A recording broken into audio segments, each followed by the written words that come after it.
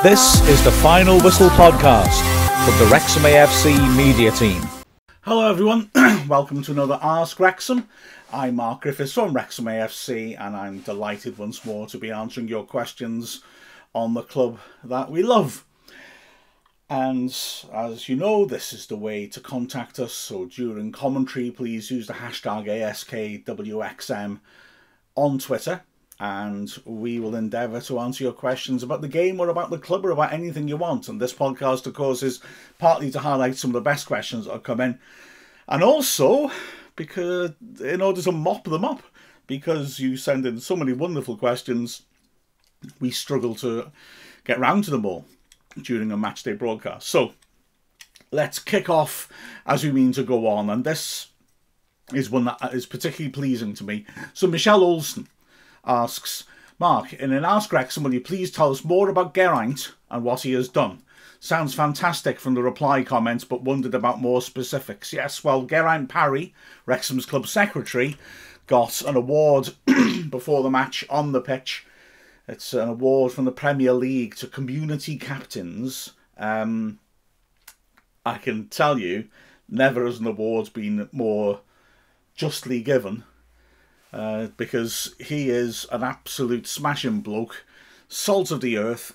Now, he and a couple of other top fellas, Dave Roberts and Phil Jones, came in the 80s as fans to help out the club with its programme.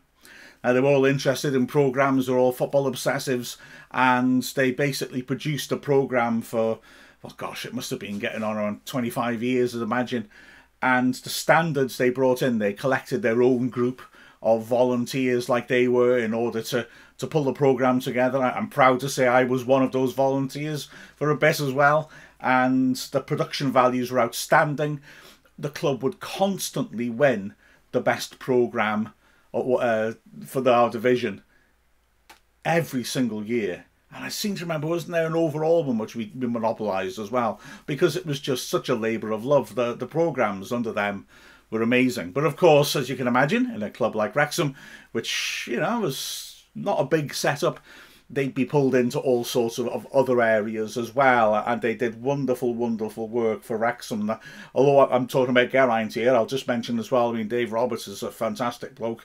And he did an awful lot of crucial work, including being an unpaid CEO during the takeover when the fans took over. That was an exceptionally difficult and delicate situation for a million different reasons, and Dave kept it all on track and did a brilliant job. And he is the person I know in football who is the safest pair of hands, I feel, who if you threw him a difficult situation, he would handle it.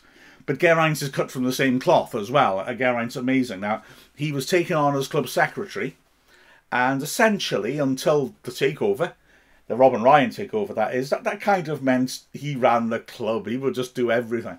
If you need to know anything about any football regulation or advice, quite frankly, on anything, or who to go to in the club to sort something out, or anything about the history of Wrexham, anything you want, Geraint Parry will know the answer.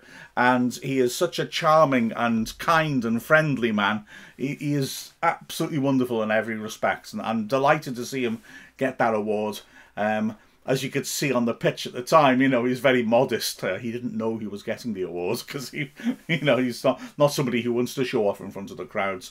An early Dragonheart was just an interview with him and was brilliant. Sitting down and listening to him chatting about stuff is an education, no matter what your background is.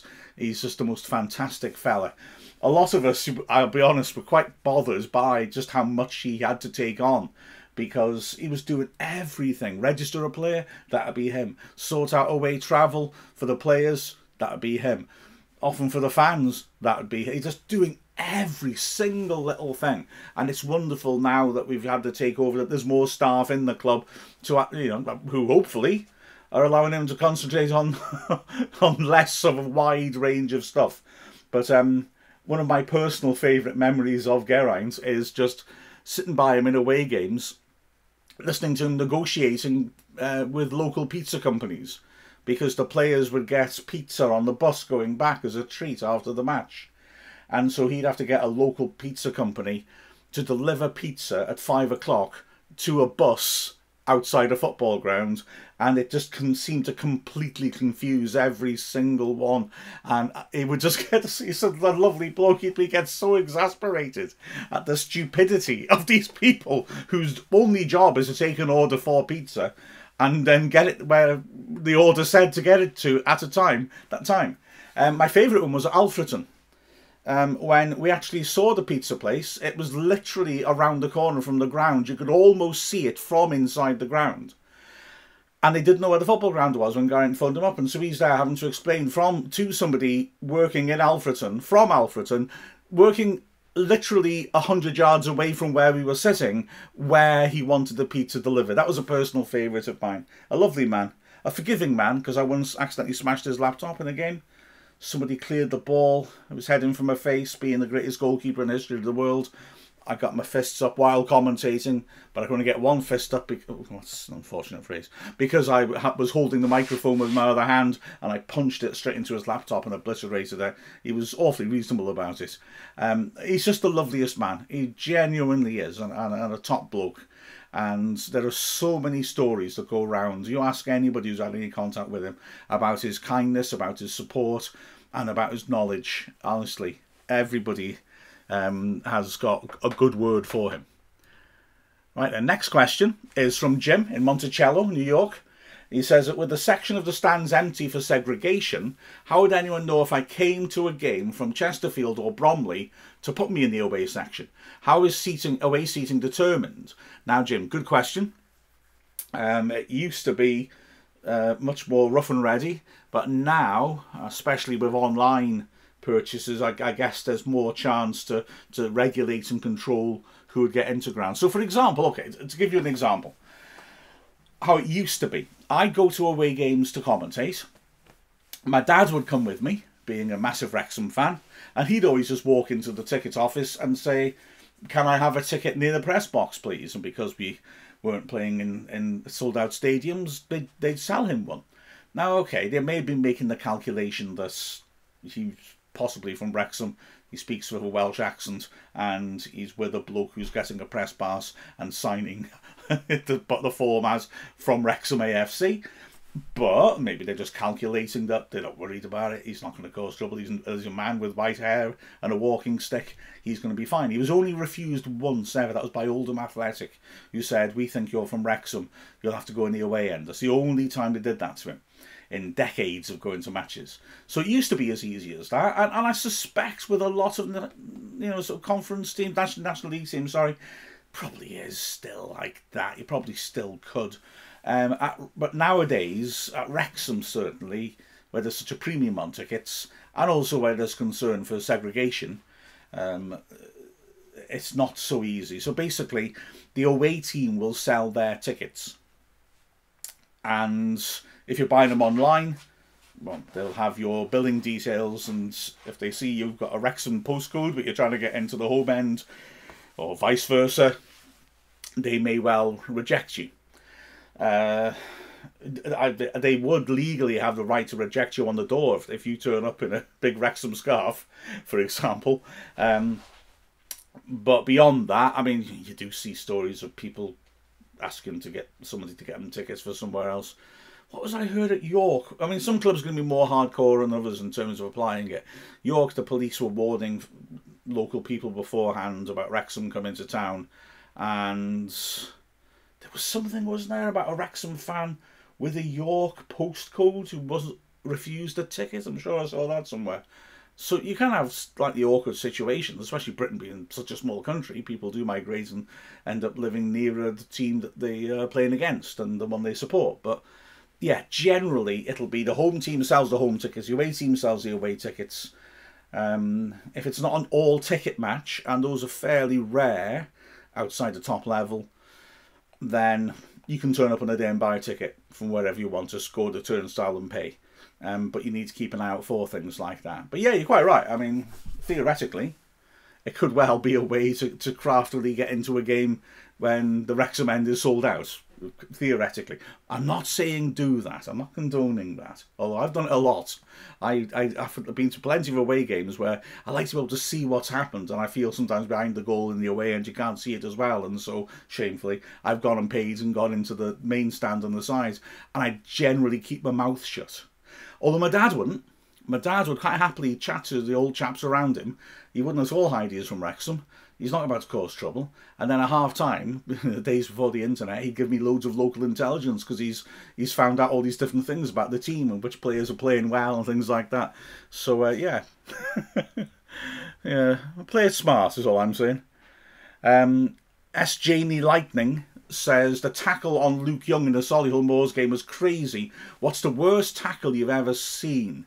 P.S. Define a good/bad challenge. I'll get to that in a second. That's a wonderful question, that.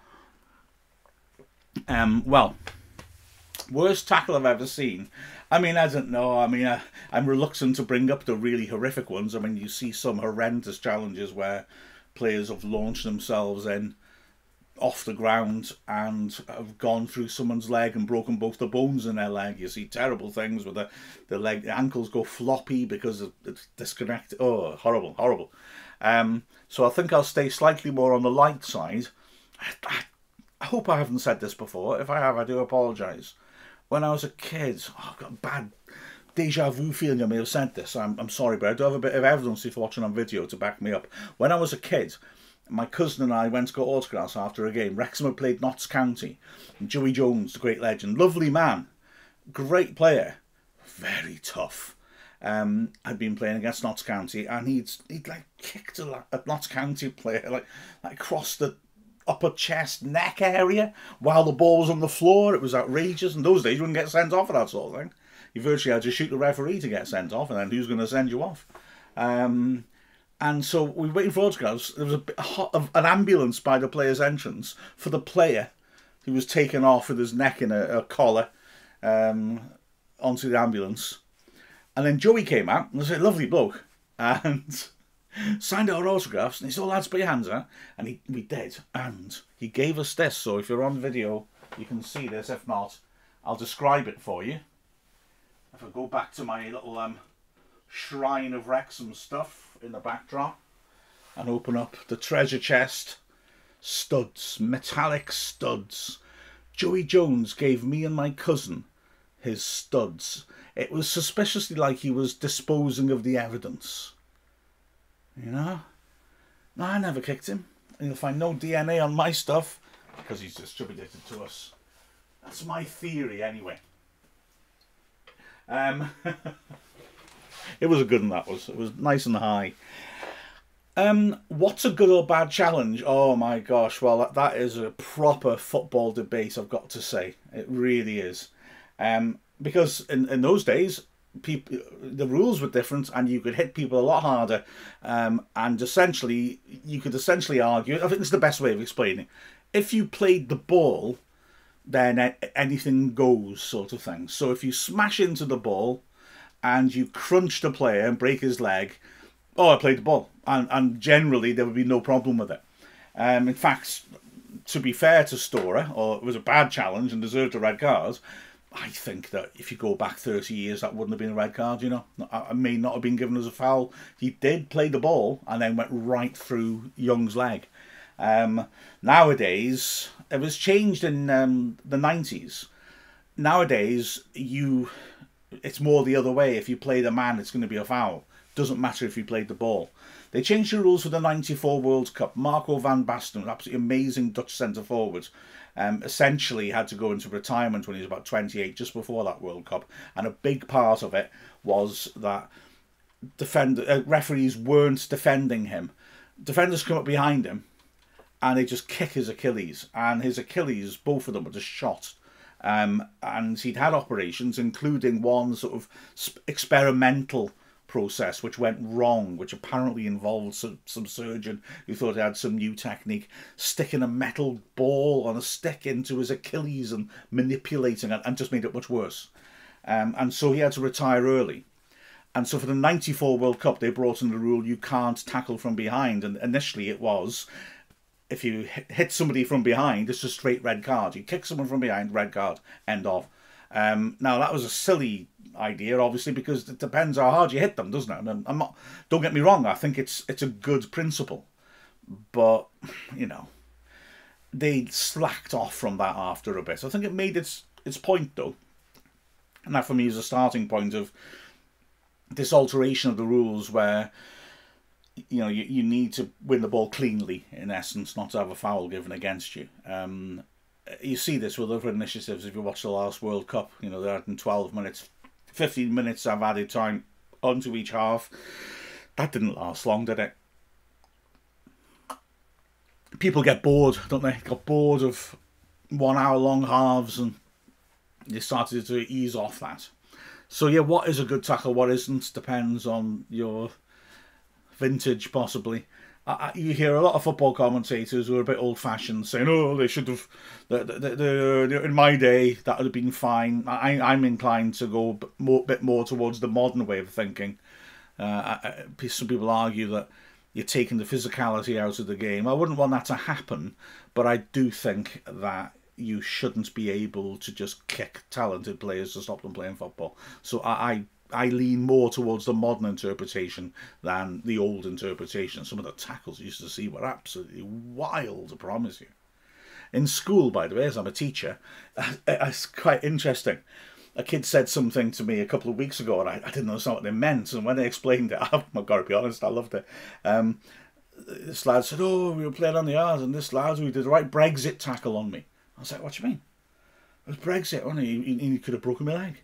So Brexit, the kids are using as an adjective to describe sort of old-fashioned, thuggish behaviour, sort of thing, which is rather amusing.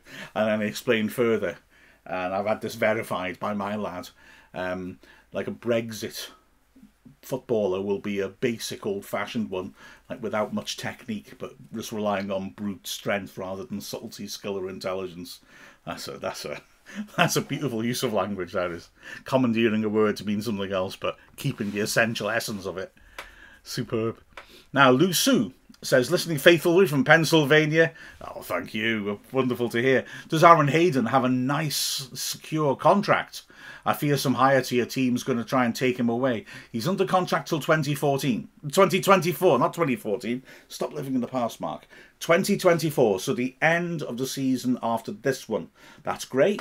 Wrexham have been good at jumping in and getting players to sign contract extensions as well, as people like Mullen and Young and Davis have. So that's great. So yeah, it looks pretty secure. Let's be honest, the length of the contract remaining means you can ask for a higher fee. So it's not as if we can't lose him for his during his contract. But if someone made a bid for him now, we're in a position to say he's got 18 months of his contract left. You're going to have to give us a lot of money. The problem for football teams comes when players have less than a year of their contract left. At the end of a contract, they're allowed to leave for nothing. And then you get into some rather tricky situations where players might refuse to sign a new contract and you have to accept a lower bid. So hopefully there'll be news of an extension coming through. But yeah, year and a half anyway, so we've certainly got him securely for the moment at least. Let's move on to Jim again, who says, why is the cop called the cop? I did say on Twitter, I felt like I'd answered this on Ask Wrexham, but I can't find it. So I'm assuming I haven't. If I have, I really apologise for going through this again. Just skip the next couple of minutes. Right, 1900, Britain is engaged in the Second Boer War, which is a war in South Africa. And basically, there is a battle. Kop is the Afrikaans word for hill. Spion is the word for spy. So the Spion Kop was a hill in South Africa which was used to spy on people because it's very high and very steep. And what happened in this battle, let me give you a picture of the hill, if you're watching on the video, is that the British troops arrived when there was fog at night. Nearby is the town of Ladysmith, which was under siege, and these troops were coming to relieve the siege. They used the fog to climb up the hill in order to get a good spot so that then in the morning when the fog cleared they could attack and they could shoot from the top of the hill, and obviously they'd be in a very advantageous position.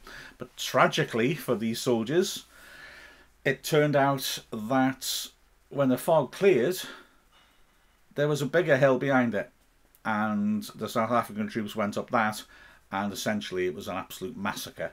The British troops massively outnumbered the South Africans, but lost, and a lot of them were just killed. It's a very rocky hill, and when they tried to dig trenches overnight, they couldn't dig them very deep because it was so rocky, so they only dug it 1 or 2 feet down, and essentially when the fog lifted, the South Africans just shot them in the trenches where they were pretty much sitting ducks. So it was a big military disaster for Britain, which in 1900 obviously got a reputation and a lot of attention.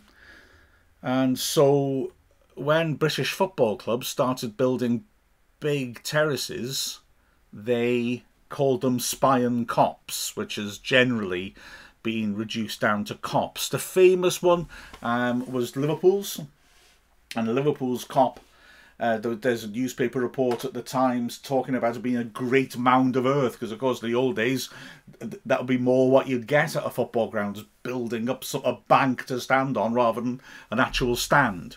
And so the famous Anfield cop, and again if you're watching on video, that's a picture of the cop in the old days. You still have the cop, but it's seated now. In those days it was standing, and it's a terrific sight seeing all the crowds in there. I have been on Liverpool Cop when it was all standing, and it could be quite a feisty and remarkable experience, although worryingly sort of tight with the people around you as well. But yeah, the Cop was a terrifically famous place. And also traditionally the Cop in the ground became where the loudest fans would gather to sing as well, and so it'd be like the most lively part of the ground. Now Sheffield Wednesday, wonderful picture I got up there to show Sheffield Wednesday's Cop. It's before the roof was put onto it, and it's a wonderful illustration of why they would call things like this spion cops after this famous hill in South Africa, because wow, it just does look like just a mass of people going up and up and up forever. It's a real incredible bank of people, very steep as well. Other famous cops, well, Wrexham's.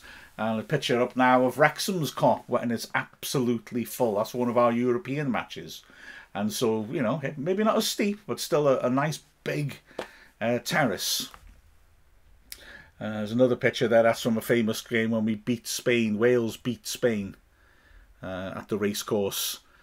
Massive people rising up. So that's why they're called cops. Also, speaking of cops, Jarvis said, what's the timeline for the cop redevelopment, and is there much sign of demolition going on yet? Will there be a big wall built behind the goal? I don't know about the plan for the wall. There's a small wall already, and that may well do the trick. I remember when they rebuilt the Mold Road stand, they had a wall about the same size as the one that's there now. The demolition is due to start this month. And as for the timeline, I think, haven't they said 2025 was when they wanted it? And Jarvis was saying those were the days, by this time it felt like it was going to fall down underneath us. That's the famous Boston game when Wrexham rescued themselves on the last day of the season. Last crowd we've had at the racecourse of over 11,000, 13,000 there, with the Cop packed out. It was a remarkable day, although ironically we went down the next year, didn't count for much. Jason R. Koivu says, as a new Red supporter, Harry Lennon's a mystery to me. I understand he's supposed to be good, but he didn't look it against Scunthorpe.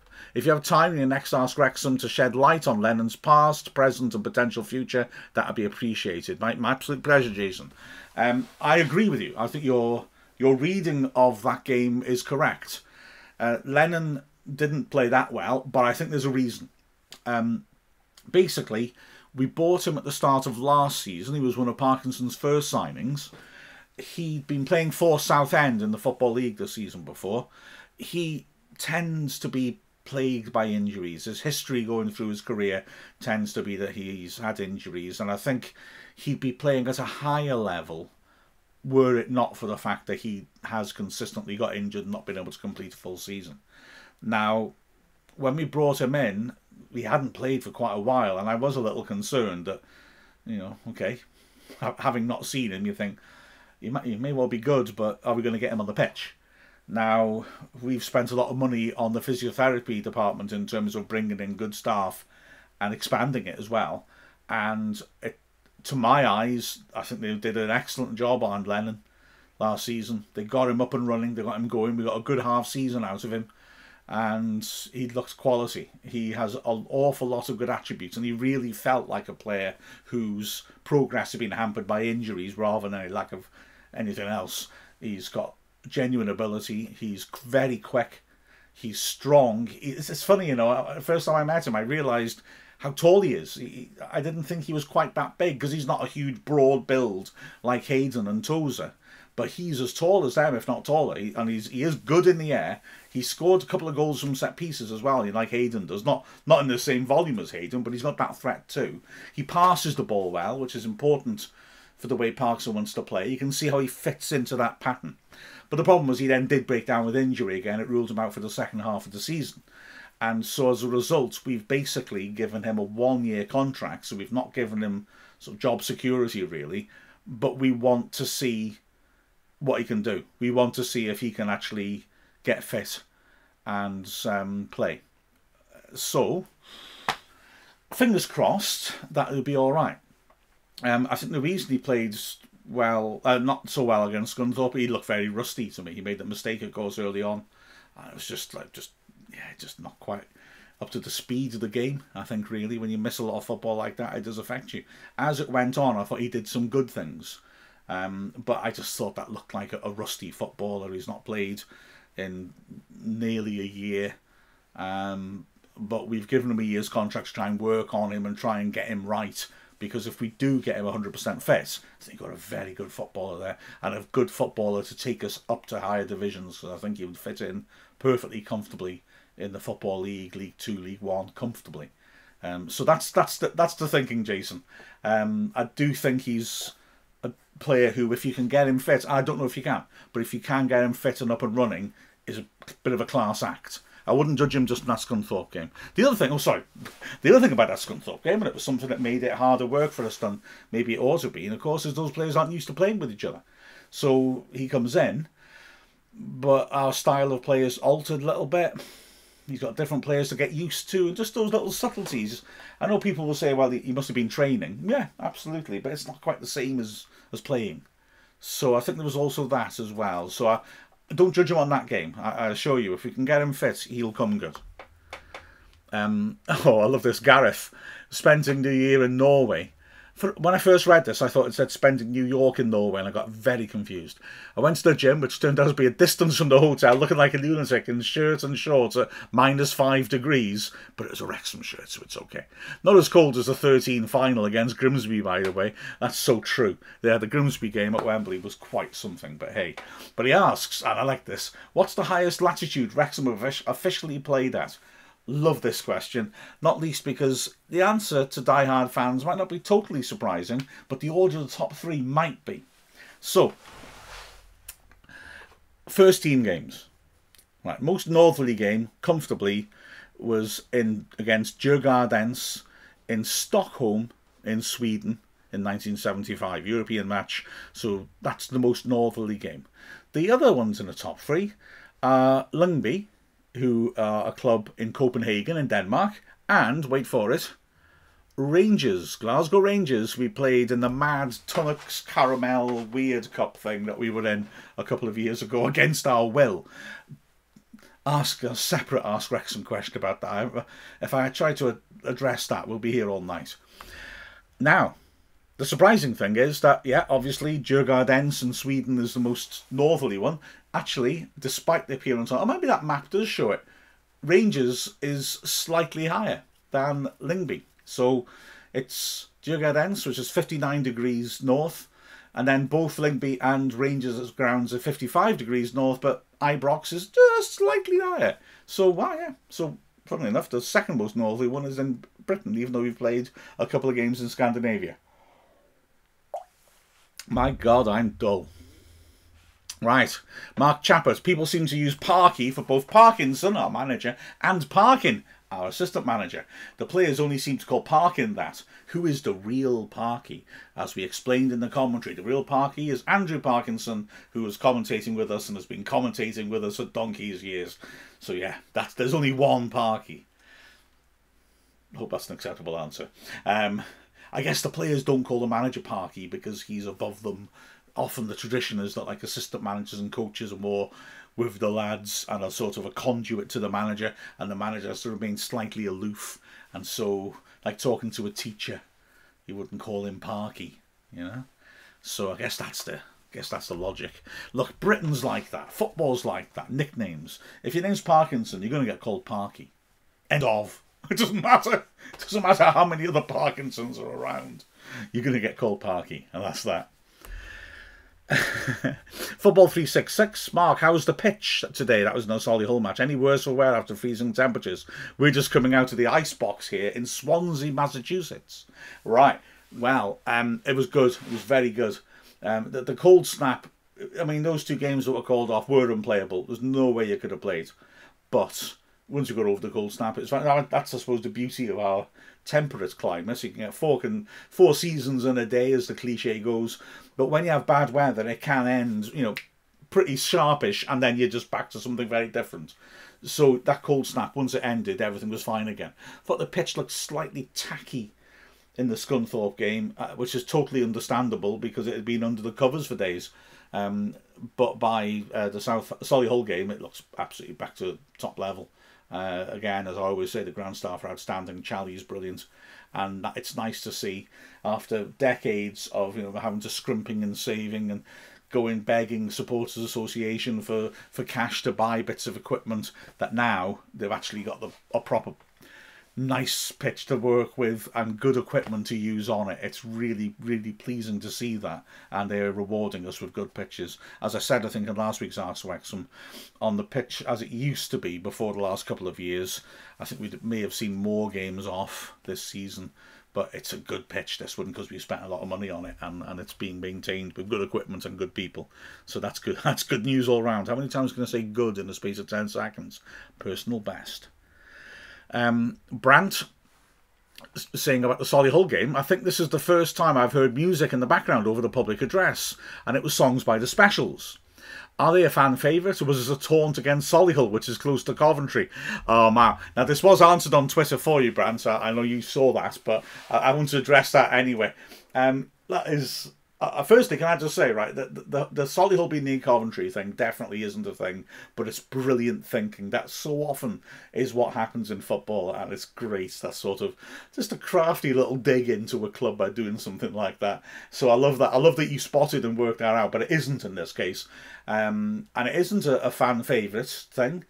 Although sort of two-tone ska stuff has been used in some places and become very popular. Wolves famously play what's it called, Liquidizer, before matches, and so that, you know, there are some clubs where that happens. It's a bit weird, ska, isn't it? Because a lot of ska music became popular with football fans at the time of two-tone, but that's because of that strange dichotomy of ska tending to be an anti-racist movement celebrating music from the Caribbean that was incredibly popular with skinheads, who traditionally were the most racist people you'd come across.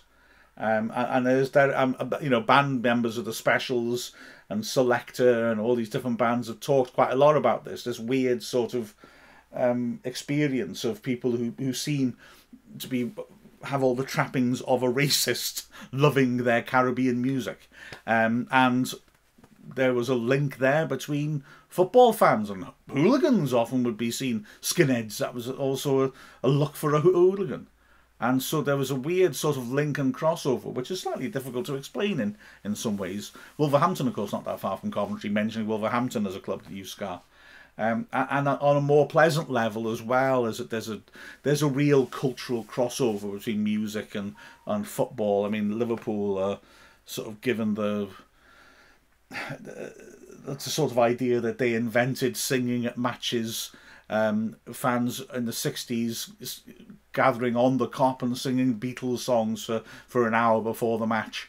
And there's always been this close relationship between music and football. On this occasion, it was a classy tribute to the fact that, of course, sadly, the lead singer of the Specials, Terry Hall, died last week. In fact, I think I saw somebody mention they also played music by Faithless, and was something, I can't remember, So there were a couple of records played as tribute to people who died in the last week who were hugely influential in British music. Luke Perry, I like this. After the Solihull match, I have the feeling that this is the sort of team Parky's been trying to build for a year and a half. Now having Mendy, Lee and Young all being creative means Palmer and Mullin are freed up to just cherry pick. I feel like this is how the team was built to play. Mullin can create an opening, but he doesn't need to anymore, and can be fed then to just tap them in. Hayden and Palmer did the same and just finished the goals in free play, no corner required. Yeah, I am inclined to agree. I think definitely you can see transfer window by transfer window how Parkinson's been building things up, and now it looks like a properly complete team. Certainly in this first gap between windows, he wasn't able to get the deals done in time, and we did well just to keep ourselves in contention. And then once Palmer, McFadden, O'Connor came in, although O'Connor got injured, you could see that pieces were being slotted into the jigsaw, and you can really see how the likes of Tunnicliffe and Lee have lifted the first team, how Mendy has. You can really see that Ford, you can see that how they contribute. So yeah, absolutely, there's a real sense of progression with Parks. I quite like that. I used to feel the same with Andy Morrell in terms of tactics, that you could understand and see what we were trying to achieve, and you could judge it more easily, you know. You can see quite clearly, I think, in terms of his signings and in terms of his tactics and in terms of his strategy, what Parkinson wants to see out on that pitch. And I think that's interesting. Luke also asked the question, could that team trouble Coventry? Yes, definitely. I mean, look, they are 3 divisions above us and they are at home. They are heavy favourites, don't get me wrong. But we have got players who are certainly League One quality, if not Championship quality. We have got a lot of confidence. Coventry are doing all right as well, mind, so you know, I'm not underplaying them. It may well be that Coventry will decide that this is a game they could rotate their players around. How much squad depth have they got? Because we won't. And, you know, a slightly inexperienced or weakened team against this Wrexham team will need to be careful. So it's a cracking tie for loads of reasons, but we definitely have a chance in this game. No question whatsoever. Kurt Bennis put in a thread which was a lovely summary of the match, and one thing he mentioned was whether having 11 against 10 against Solihull was responsible for the last 3 goals, and I wanted to address that because it's a good question. Some teams cope well going down to 10 men. Dean Keats had a remarkable record when we had a player sent off, and I think part of it is that sometimes teams go too defensive, and I think it's wise not to. Solihull they kept their 5 defenders on the pitch and didn't look to change from that, and it felt like it was more they knew the game was gone and it was sort of damage limitation. Did it mean that's why we got 5? Possibly, but I think we were in comfortable control when the sending off took place. We were forcing them into mistakes, so I think we would have won by more than the 2. So it's sort of unprovable either way. There was a famous example of us going too negative in a game in 15, could be 16. It's definitely that season when the manager Kevin Wilkin, I thought, went a bit too defensive. We were winning 2-0 against Altrincham. We had 2 players sent off, but they had a player sent off. So we were only 1 player down, but we really played like it was 9 against 11, packed the box and just waited for them to score. And in the end, they came back and beat us 3-2 at Wrexham. The thing is that I remember Manny Smith, who was a smashing defender for us, but was not a player who went forwards naturally. At one point, got the ball and just went charging through the middle of the pitch on his own. It was really something he wouldn't normally do. But it was clearly he was so angry and frustrated that we were defending so deep and essentially waiting for Altrincham to pick us off, that he just wanted to sort of send a message, let's get up the pitch and try and do something here. And of course, in the end, he charged up the pitch. He did really well. He beat a couple of players, and there was nobody else with him. Nobody came with him. And he lost the ball in the end, and he came back muttering away, quite rightly. So yeah, sometimes I think maybe teams' mindsets are not quite right. Although, to be fair, 2-0 down and down to 10 men against a dominant team like Wrexham, who are really making them look bad anyway, at that point in the game, doesn't feel like when you're going to take risks. I think that game is gone then, isn't it, to be fair? Karen Biggs, oh yes, I wanted to address this. We had to move the streaming and she was asking why it was moved. So basically our commentary is on Wrexham Player, and we had to move it as an emergency to Mixlr. It's good that we have Mixlr, which is an online app where you can broadcast live audio as a backup. The reason, what actually happened, and I'm going to explain this simply because I hope this gives you reassurances as to how secure we are. We are on Wrexham Player as part of the Football League's platform, and there are lots of really genuine benefits for the club of being on there, especially if we go up. But it uses ISDN lines for audio commentary. Now, ISDN lines are obsolete and they will all be switched off in 2025. The Football League hasn't brought forwards an alternative yet, which is a bit frustrating. So it means we're using old kit. It's not sold anymore, obviously. Nobody will service them anymore. And hoping for the best. The BBC use them as well, interestingly, or they're moving over to more modern ways of doing it, but they do use their ISDN lines. Now, the thing is that for some reason, absolutely inexplicable, it just wouldn't dial out. I phoned the people at the other end who operate the platform. They tested the lines. They gave us different numbers to call.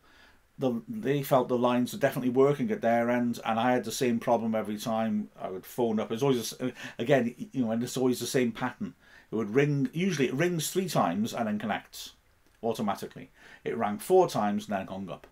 I tried different numbers that they gave me, exactly the same pattern. I tried 3. Hang on a second, let's be honest, let's be straight. Yeah, that's right. 3 different cables to connect to the ISDN point. I tried 4 different ISDN points, all of which were live, 2 of which were the BBC's, and thank you to them for trying to help us out. But I got the same problem every single time. And I actually tried 2 different kits. We actually have a kit, weirdly, 2 different ISDN mixers, and so I tried them, and I tried every combination of all of that, and got the same results every time. It's worrying because I can't see any explanation. The BBC guys were wondering, the guys at the other end were wondering if it was a problem with the BT exchange at the ground, which makes sense, except that the BBC got through. You see that the lines are split, if you will, so they have 2 ports you can plug into, but it's the same line. So if they could get out, surely it isn't the local exchange. Anyway, all I'm saying is that we would never do that and move from Wrexham Player unless we'd exhausted all possibilities. And as you heard then, we really exhausted all the possibilities. It was so frustrating, and part of the reason why we didn't get onto some of the Ask Wrexham stuff, because we pretty much went on air, at the with about 5 minutes before kick-off, once we'd resolved that we've got to go on Mixlr. So I had no time. I got there really early as well, annoyingly, and then spent my whole time trying to connect and didn't get a chance to do the sort of last minute bits of prep that allow you to be set up to do things like Ask Wrexham. So I'm sorry about that. It was frustrating, but hey. Well, hopefully I've answered a few questions now anyway. I'm off. But remember, Solihull Moors game, that's a big one. If it hasn't happened yet, I hope we do well. And, right. I'll see you soon. Don't forget to use hashtag AskWrexham if there's anything you want to know. I'll do my best to try and to help you out. I'm Mark Griffiths from Wrexham AFC. This is the Final Whistle podcast from the Wrexham AFC media team.